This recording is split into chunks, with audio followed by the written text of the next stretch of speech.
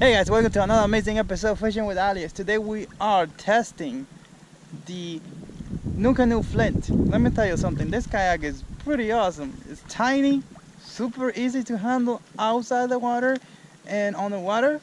I like it a lot too. It is hot in Florida and the water is hot. Hey guys! Alright, so what we have here is the NuCanoe Flint. This is the Flint. This kayak is 11.3 feet long and it's about 33 inches wide. And one of the things that I love about it is how easy it is to handle out of the water. This boat weighs about 63 pounds with nothing on it, but like I have it with a seat, I have a few rods, tackle, 90 pounds in right here. But with the sea tug, I mean, it's so easy to handle. I really like this handle right here. It's very comfortable. It's kind of soft.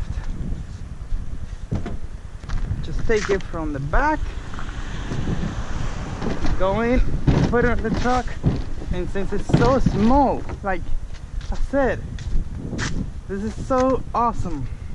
I really like the fact that you could just, I mean, most of the kayak is on top of the truck. This comes ready to put a trolling motor, but to have this flat here like this transom mount makes it a lot easier. Also, they have their own card that you just go through here, you just put it in and go. Really like that too. You have 4 flush mount rod holders. 4, like I'm not even taking a milk crate with me or a black pack. Just I have enough. I'm not even taking any other rod holders. Just this right here. If you want to store something in there, you can store whatever extra camping gear you need to take with you, or dry bag or things like that that you need. Look at this paddle holder functions both as a handle and a paddle holder. Just make sure you have your paddle tethered to the boat, because if you grab onto something, it may kick out. Like you know, remember what happened to me the other day with that rod. And it has gear tracks everywhere. See, these are 8-inch gear tracks. Got 2 in the front, 2 here. Makes it easy to put in a lot of accessories. You could drain it over here. And talking about drain, it has like 8 scupper holes. 8 scupper holes everywhere, man. This thing will drain like a, hey, plus you get a cup holder right here. Get out of the way. Cup holder. Sweet.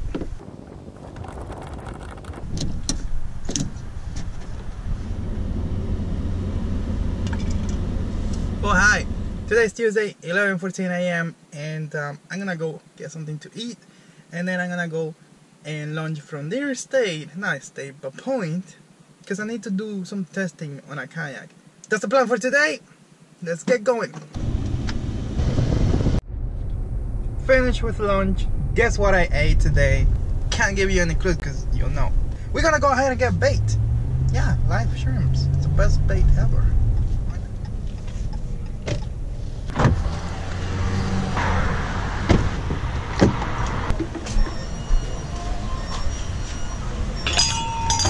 Alright, so we got the bait right there.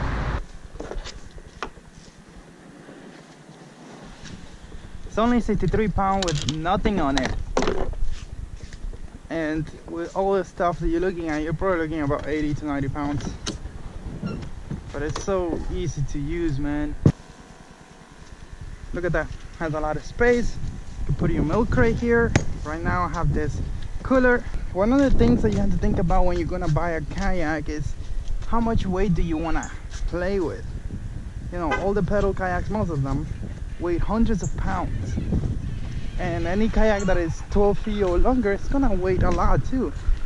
So this one being 11.3, it's actually not bad at all. Yes, I forgot my cameras. Okay, so I'm gonna be this one is gonna be my hands.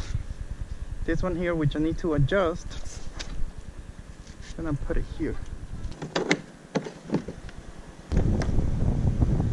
No motor today, so let's get out of here quick.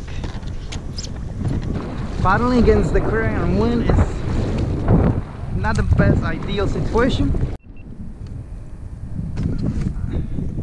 Let's see how fast it turns. Woohoo! Very stable.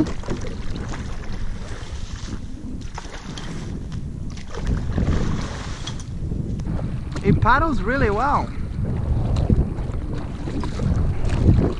And to be able to go on like really low tide, look at all that bait.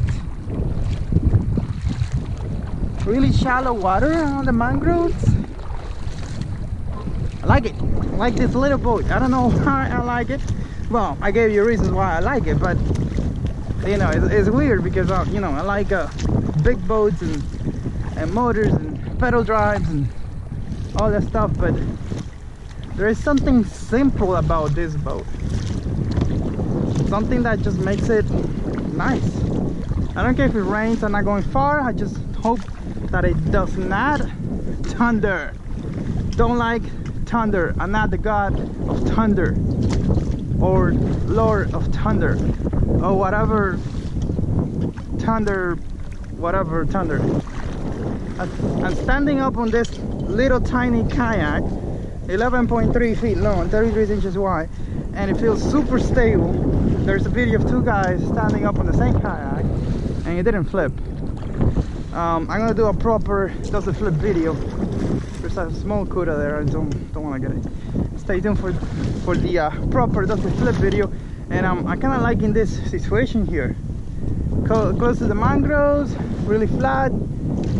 There's a bait fish in water. No grass, so you can see the water super clear. So I'm gonna just come here and do it here. So one of the things that I was saying before is that how easy the kayak is, how easy it is to handle the kayak on and out of the water. Out of the water, we saw that it was very easy to handle. Like, it doesn't weigh anything. If it's right there on the bed of your truck, if you only have like a small car or you have a high SUV and you need to put the kayak on top of it, it's also gonna make it easier for that. Like, this is what I call simple fishing, simple quick fishing trip. And as you can see from my other videos, you could put a motor on this thing, no problem. Trotted motor, B-Speed or Keto, you can put on it and go fishing, go far. Really like this kayak for that. Oh, fish. Oh, that was the cuda that I didn't want to get.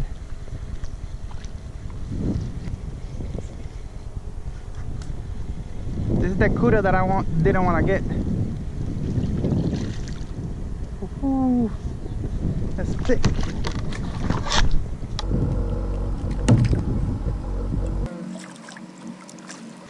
Tiny snapper right here. Wonder where the big ones are. Don't swallow that hook.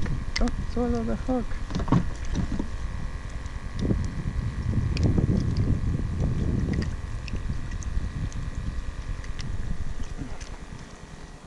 Okay, my anchor let go. We need to get out of here. Getting a little darker. We may have to go decent size snapper. It's not legal, but it's a decent size snapper. Don't know what this is, but whatever it is, it seems big, but of course it's not that big. Tiny. Another tiny snapper. Today's the day of tiny snappers. There's a lot of them right there. Small ones. That's what I've been getting. Crazy. I'm gonna go. They're too small.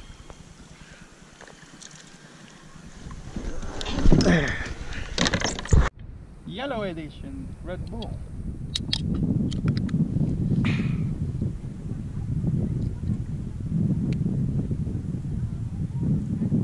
Tropical flavored.